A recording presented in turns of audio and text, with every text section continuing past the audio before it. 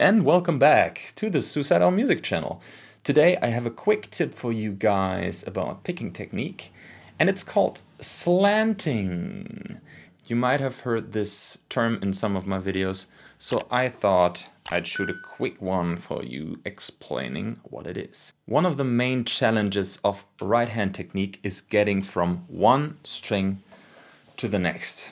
And that can be quite frustrating, but slanting is there to help you. You can hold the pick in a way that the tip points directly to the guitar body in a 90-degree angle. When you pick a note, the pick slides across the string and ends up between two strings, in this case between the G string and the B string. And it's trapped there between those two strings. However, if you slant the pick in a way that its tip points toward the ground, the pick will rise above the strings after a downstroke. Pop, pop. See, it's free. The pick is free. I'll turn myself here. I'm free. I'm free.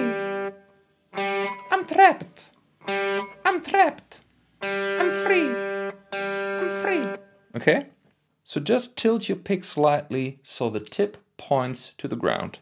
Okay? Good.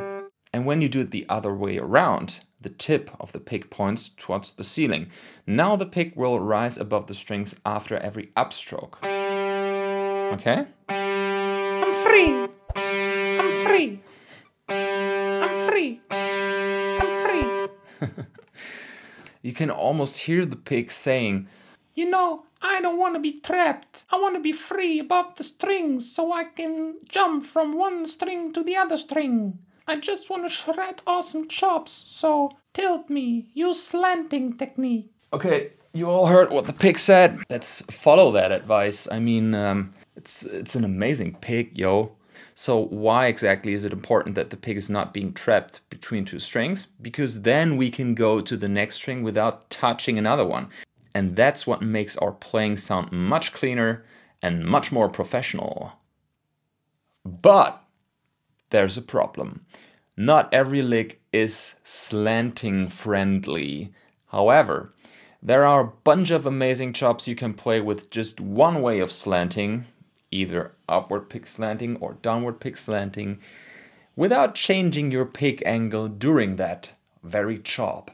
And I'll release a collection of those in an upcoming video. So if you like this video, give it a thumbs up and consider subscribing to my channel, because you don't want to miss those videos. So make sure to hit that red button and the bell icon, and you'll get notified if I load up a new one.